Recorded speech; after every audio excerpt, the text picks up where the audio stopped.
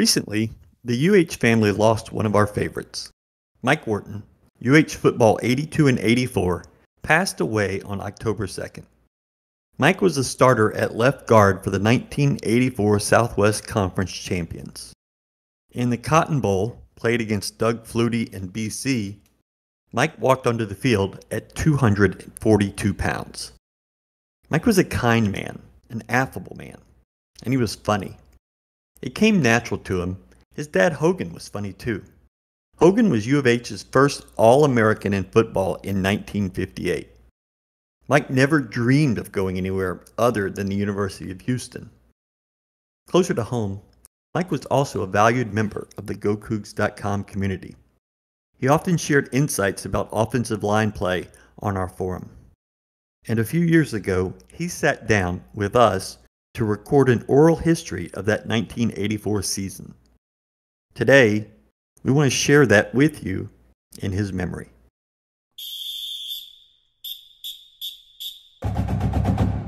Mike Wharton, football, 82 and 84.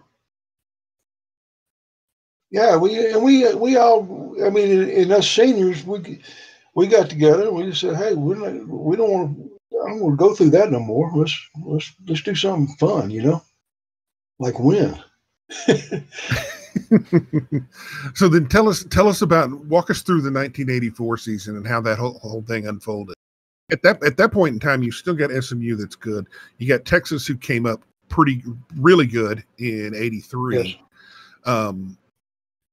A&M's a solid program, solid to good. Mm-hmm. Arkansas is still pretty dang good. Arkansas was always good. Arkansas was always tough on us. They were just as fast as we were. Yeah. So you're looking at a schedule that's really dang tough, and then you also spend your second week at Washington, who's in the top 10. Home for Miami, right. At Washington, and Louisville. Do you have any? Miami of Ohio. Yes, the cradle of coaching, I guess, is what they call it. But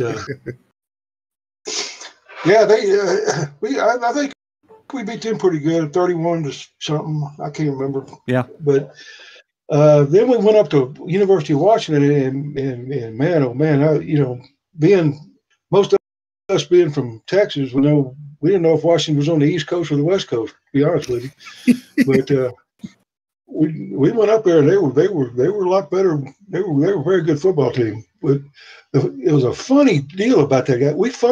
I think we fumbled 5 times. We lost 5 fumbles that game, if I can recall. But we ran the ball all over them. We just couldn't hold on to the football.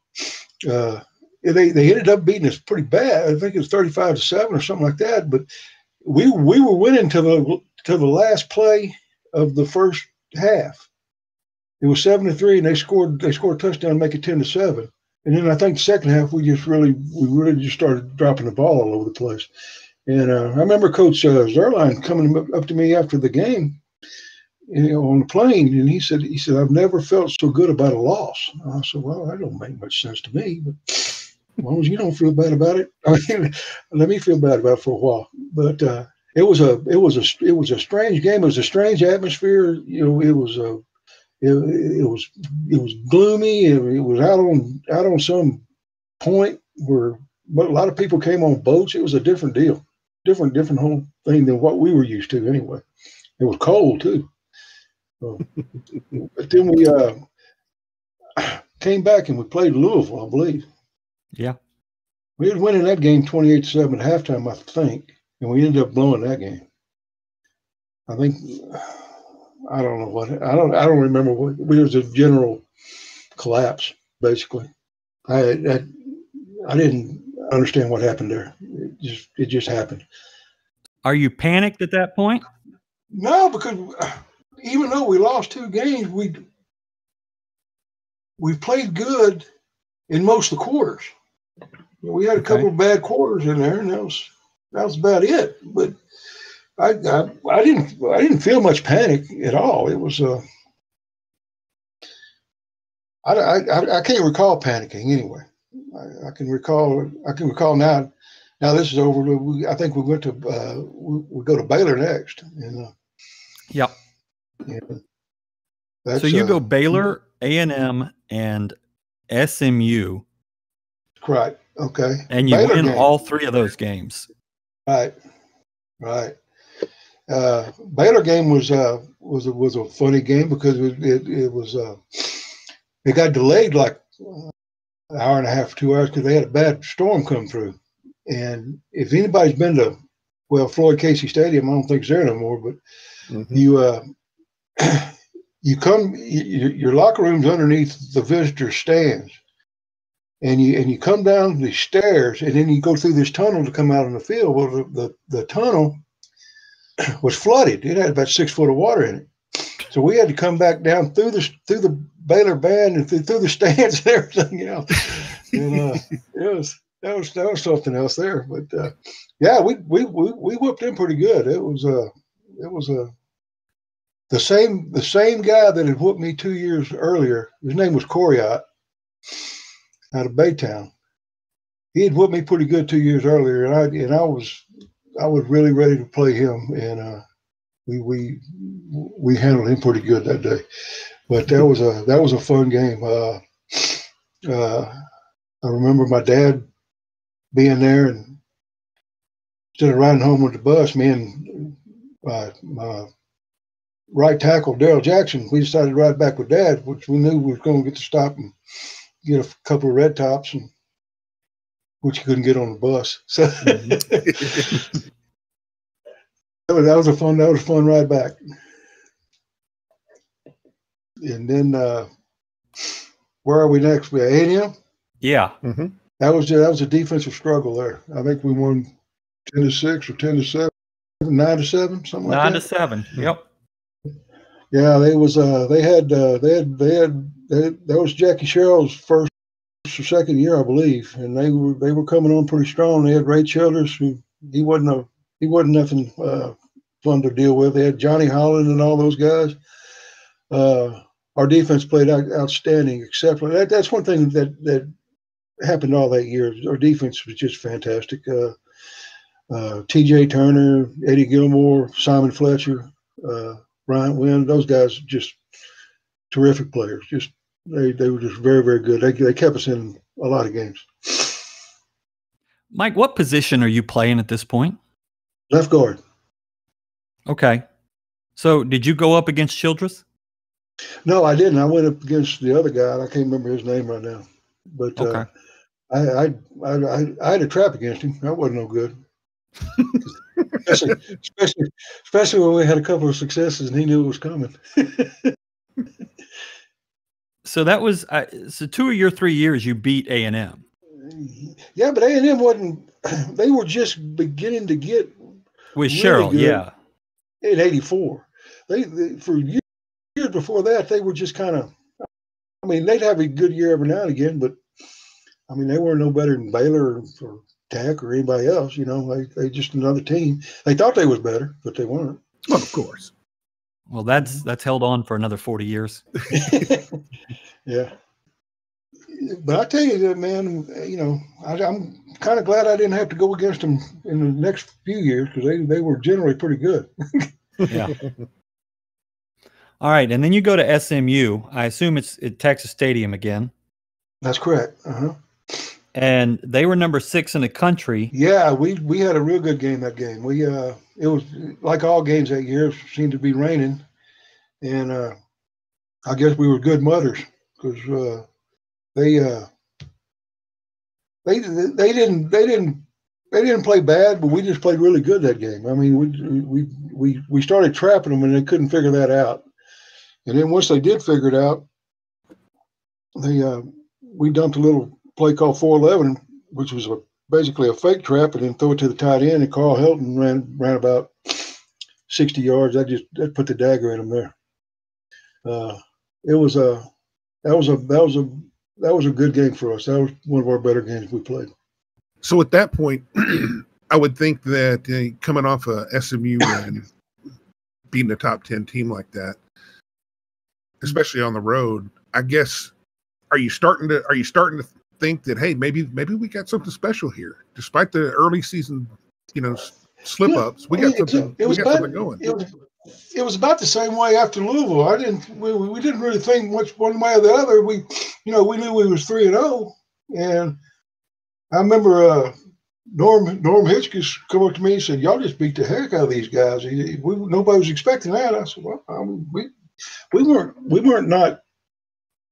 going to come in here and try to lose. I mean, we got pretty good players, and but yeah, no, I didn't think about.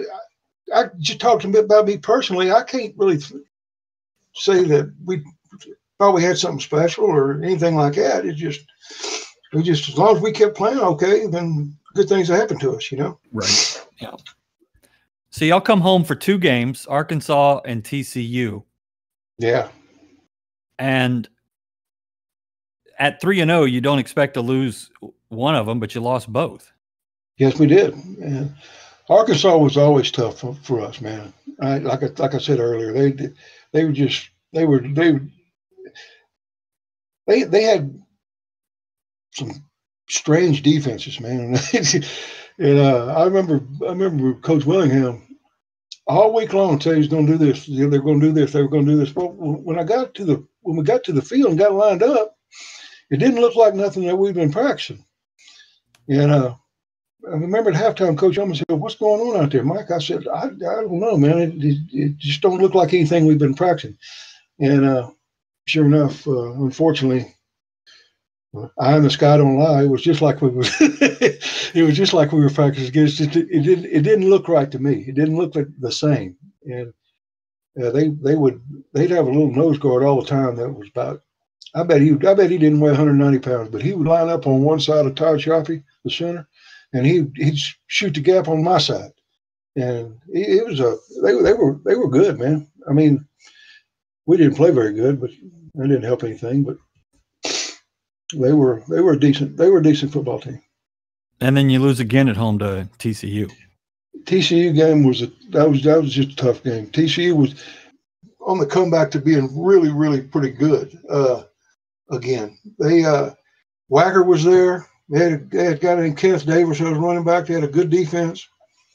I mean, I don't think we should have lost. I mean, we shouldn't have lost that game, but we did. And, we dropped a pass there at the end that was in the end zone that would have put us ahead. That we'd have stayed ahead, but those things happen in football. Okay, so you're 3-2 in the conference, and you're going to Texas. Texas, number 3 in the country. What is the attitude? What is the team like leading up? It's been a few years since you beat Texas. It's always Parents' Day when we play Texas.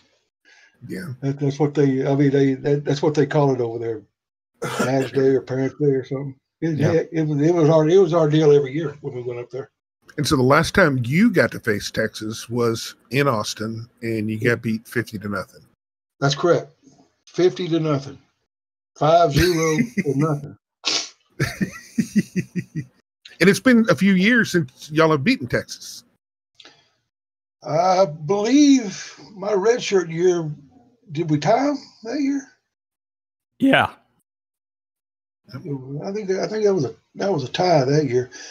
But yeah, my last time playing against Texas was 50-0. So talk us through that week leading up to that game, and then the game, I guess. Yeah, Texas was like Baylor for me. It was they were really difficult because they played a 4-man front. That means I had a 2 technique in front of me, and they had players. They were very, very good. So that means I got bad news real quick every play. And I remember thinking about that all week. I remember the team in general. It was Texas, but we were going to go up there and play as hard as we could play. But for me personally, it was a bigger challenge week because I knew what was coming. And they did on defense what we did in 1982 on the offensive line. They every 2 series they'd bring in somebody else, and then they swap back and forth. So you had to every time that you looked up, you had to figure out who was going to be there to figure out his tendencies and what he did compared to the other guy. But yeah, defense that day played just outstanding again. I think they had 5 interceptions or something. It was crazy. Offense did not play very well, I don't think, but we played good enough to put a few points on the board, and defense played enough to shut them down. And I think that they were undefeated at the time. I think they tied Oklahoma in the Cotton Bowl that year, but okay. I'm not sure about that. But I think they were undefeated at the time. Okay, so then you've got 2 games left. We went up to Texas Tech up there, and it was cold. It was sleeting sideways. I bet there wasn't 1,500 people in the stands. And it was okay. So this was a snow game. No, this ain't the snow game. The snow game okay. came after me. But okay. this was a sleet game. This was a sleeting sideways game. It was cold, and it was tough, and it was just a tough. It was a tough day, and Tech was like I said about like Baylor, you know, or if you ain't ready to play, they're going to beat you, you know, and especially there.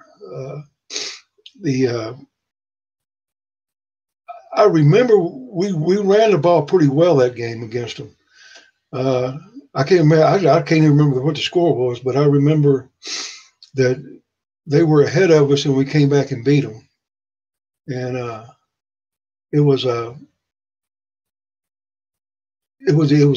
tough day, but a lot of things had to happen. That was the day everything happened. I think we were watching the game in the lobby before we left the hotel, where Baylor had beat Texas or something like that, and A&M had to beat SMU, or SMU had to beat Arkansas, or something. About 4 things had to happen for us to have a chance. Well, we got in the fourth quarter, we got word that A&M had beaten Baylor, or Baylor had beaten A&M, or whatever, however it happened.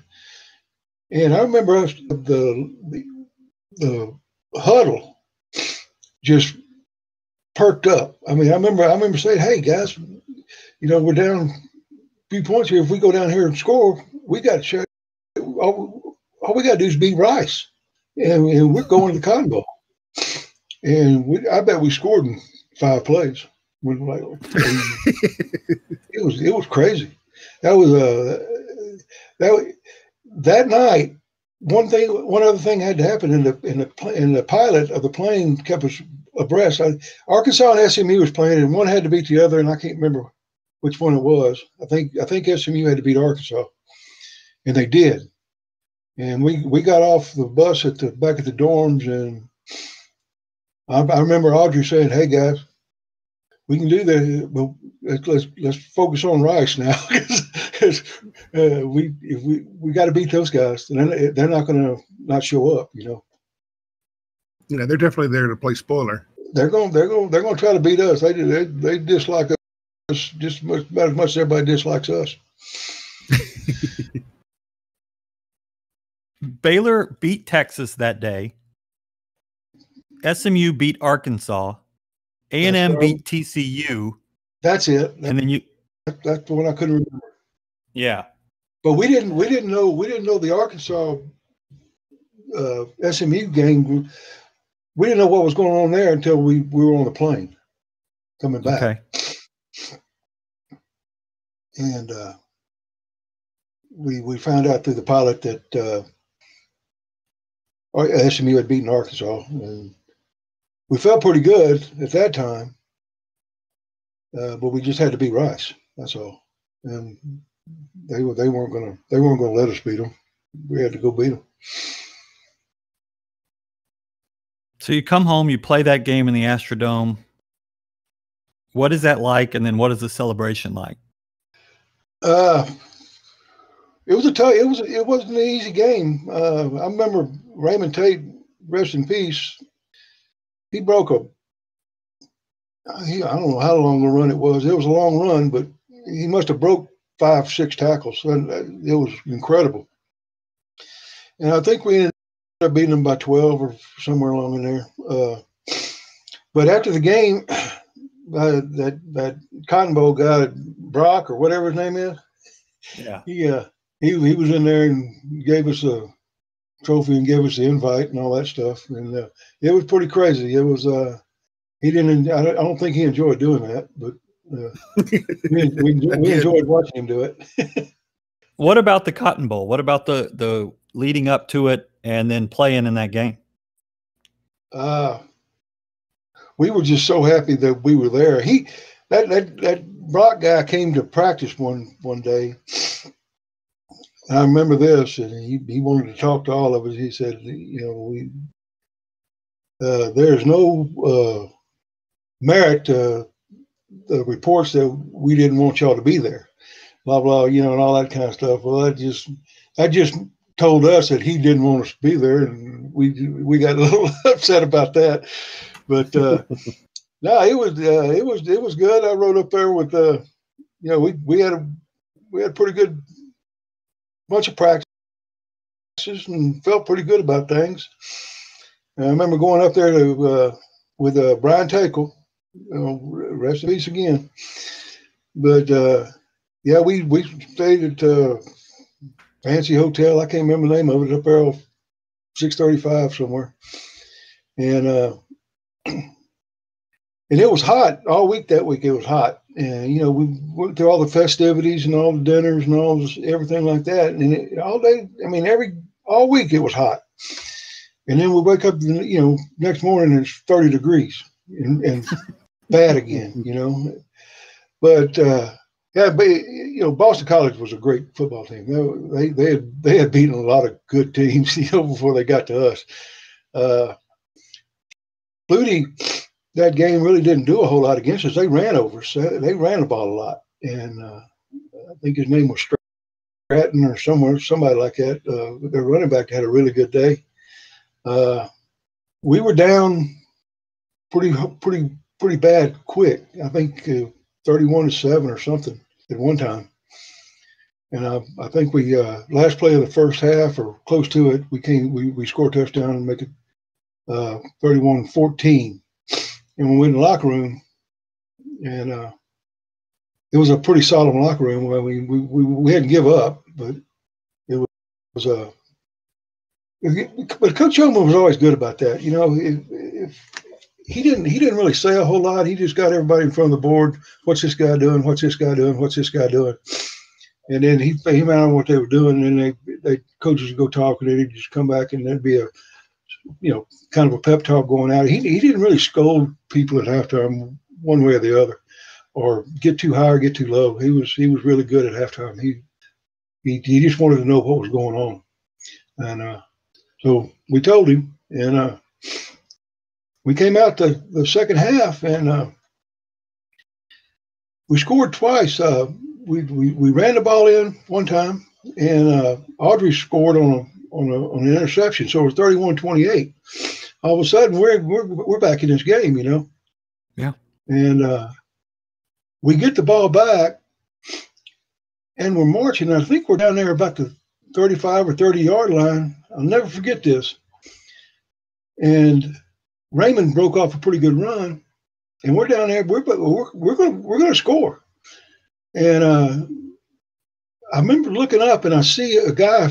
I'll never forget this. A guy swinging into Carl Hilton. He missed Raymond, and he swung around, and he hit Carl Hilton from the back on his back, and the referee called clipping on Carl. I'll never forget that. It's like it's etched in my brain. That like a movie clip. And Carl was just beside himself, and just. Pleading his case, well, that wasn't going to help none. And so we got 15 yards for that. And then the next play, they called our center for holding, and he swore he didn't do that either. So anyway, that kind of ruined all our momentum. We had to punt. They came back and scored, and then that was about the end of that. So how was it for you going to the Cotton Bowl? I mean, you said earlier that looking at schools from high school, you just wanted to go to the Cotton Bowl. That's it. Yeah, that was the. I mean, I would love to want it, but hell, I was there. That was something that all Texas high school kids at that time basically wanted to do was play in the Cotton Bowl, play in the Southwest Conference, play in the Cotton Bowl, and it was, when you think about all the great players that went through that locker room and down on that field and all the great history of it, it's really a humbling thing for me. It was humbling and gratifying at the same time. It was right. It was like I said, I wish we could the turnout of the game would have been better. But I can always look back and, for my generation anyway, can say I was there. I don't think the generation today understands the history behind that game, just because the Southwest Conference is not there anymore. Right. I think it's for me, it culminated everything football-wise I could have ever wanted to do. I wasn't going to go anywhere further. Didn't want to be honest with you. You'd had enough. I'd had enough. I was they asked me to go up to Canada, try out, and I said, I ain't doing that. I'm through. I'm tired. So I just it